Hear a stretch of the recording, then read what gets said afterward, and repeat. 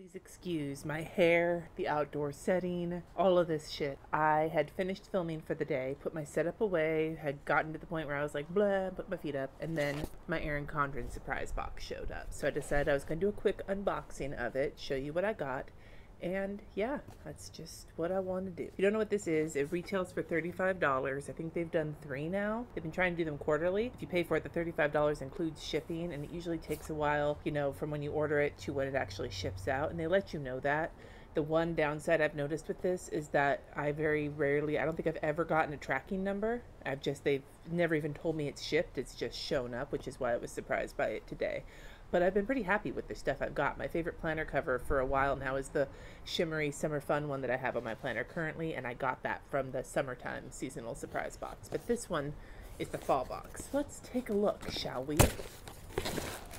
The inside has gold paper and a nice little saying. It came with a coupon for $10 off a life planner, teacher planner, wedding planner, any of the coiled books that they sell. Nice bubble wrap on the inside. We have some of the dual tip markers that I really like in fall colors. Fuchsia, Jade, and Mocha. I will test these on a different video.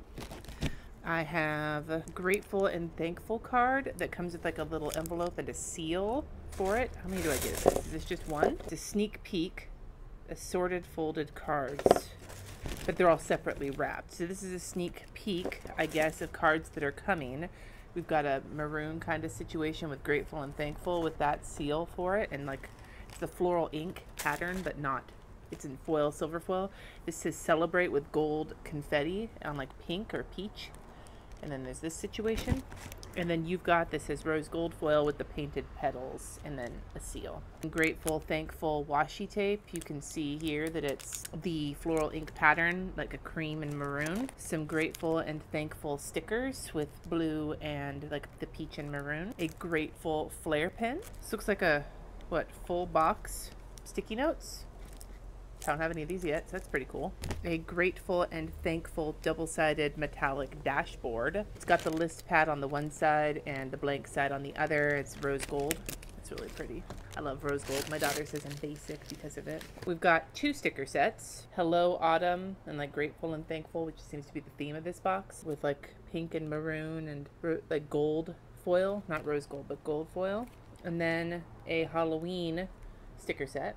And then the last thing in here is a gold foiled cover with the leaf pattern that was in this situation. I do not like this as much as I like the summertime one, but this is still really cute, and it saves me from having to order a fall cover because I am lazy and don't want to spend any extra money if I don't have to. Of this whole situation, I'm most excited about this Grateful and Thankful washi tape because it has the same floral ink kind of pattern on it, even though it's not floral ink, and everyone knows it's my favorite.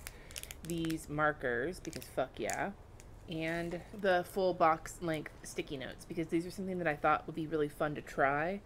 I just didn't have any particular reason to want to spend that money.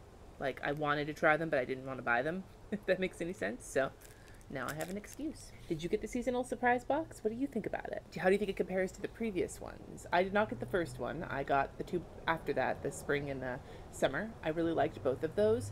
I feel like this is not my favorite of the boxes, though I do like it.